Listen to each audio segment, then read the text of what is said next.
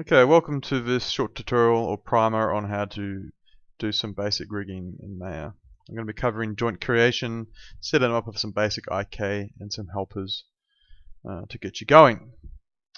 Okay, so in this particular example I've hidden my status line, my command line, help line, and animation bar and time slider, range slider down the bottom here. You can bring them back by hitting display.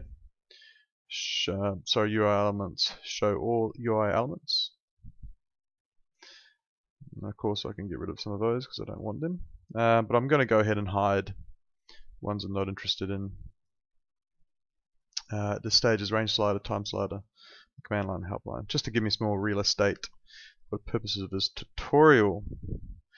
Okay, so what you have to do is make sure you are in the animation menu. So make sure you go through to the animation option, and the top menus here will change depending on what mode you're in. Okay, but we're going to actually go and make sure we're in the animation tab here, in our shelf, so we have access to our tools. The one we're interested in is our joint tool here. Okay, so first and foremost I'm going to switch to my front view for the creation process. Do that by hitting panels and going to my orthographics and choosing front view. I can also hold down spacebar and select front view by left clicking for it. Okay, so here's my grid. I'm going to then select my joint tool and I'll create my first joint up here, my second joint over here, and my third joint here just below the first joint. This is representing an arm. And to complete this operation I'm going to hit enter on the keyboard and I'll have my joint as so. So I'm going to go back to the perspective view to examine my joint here. Now one thing to notice is my selection gizmo here, which is what you can see here, is set in its local orientation. So it represents the orientation of the joint.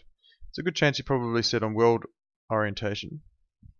Hold down Control and Shift and right click, you can switch to your world orientation, which would display it as it's positioned in the world.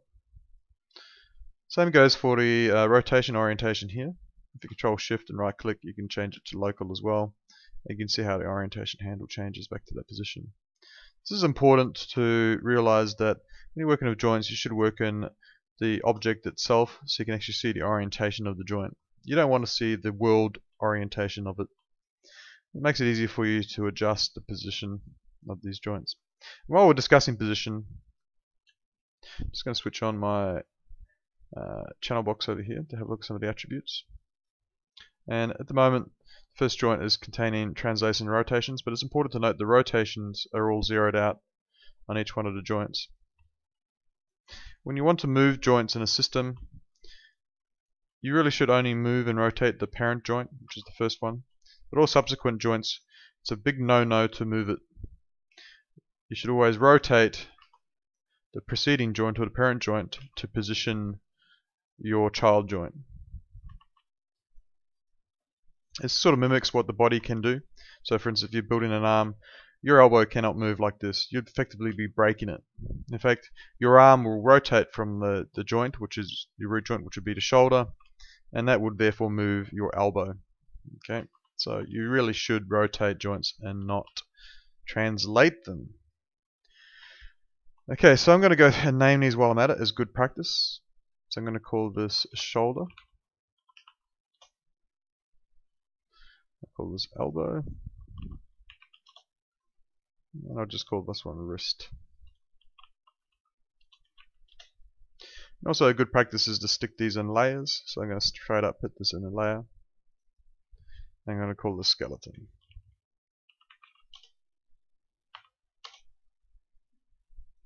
Okay, so here we have a joint. Now normally to animate this joint you would be rotating it to effect a pose. This is called forward kinematics, or FK. It's a term used in animation quite a lot. The other terminology they use a lot of is inverse kinematics. We're going to create an IK handle next. But just to explain what forward kinematics means, it means you animate the parent joint and then you move down the chain in a forward manner to animate the next joint, and so on and so forth. So let's look at and examine Induced Kinematics. So we're going to have a look at the IK tool here. And what we do is we just select it, and the selection process or creation process works with selecting the first joint here in the bone chain. And an IK handle always has 2 or more bones. So what we're going to do is go down to where the wrist is, not the elbow, and select the next joint. And from here we can actually select the joint, and we are affecting inverse kinematics. This is because the calculations recur in reverse. So it goes up the chain as opposed to down the chain, which is forward kinematics. Okay, so we've created our IK handle here. So I'm just going to change this to arm IK for a name. And what I'm going to do now is I'm going to create a helper controller for us to work, or basically to separate our joints from our supporting rig to a controlling system which we can easily key and set up. So the best things to use for helpers is curves. So I'm going to go to the curves tab here, and I'm going to select the circle, and I'll just go ahead and create a circle like so on the grid, and I'm going to snap it into position on my joint here. So I'm going to switch on the snaps, and what I'm interested in is my point snap here.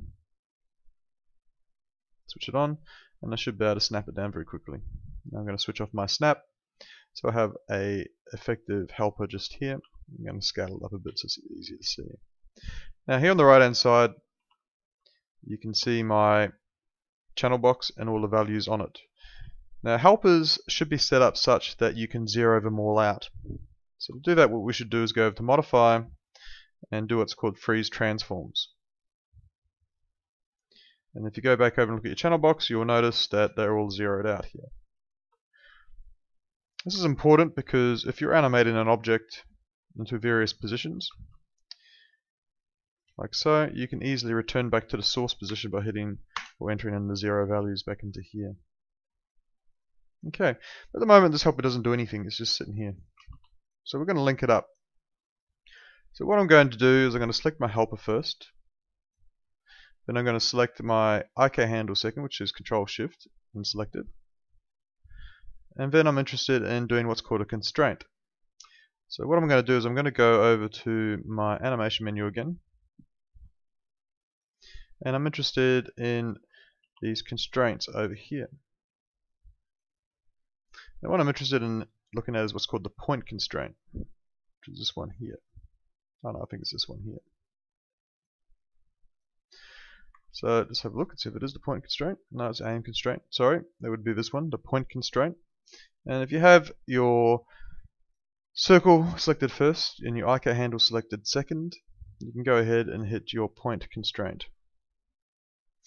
And everything is done correctly. You'll see here the arm IK channel here now has been blued out. The translate channels are being controlled directly by this object here. So if you've effectively created your first helper for controlling this IK arm, we should give that a name. It's called arm control.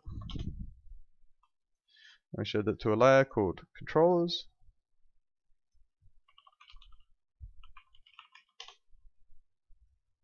And we can actually add our IK handle here to its own layer. MISC rig setup.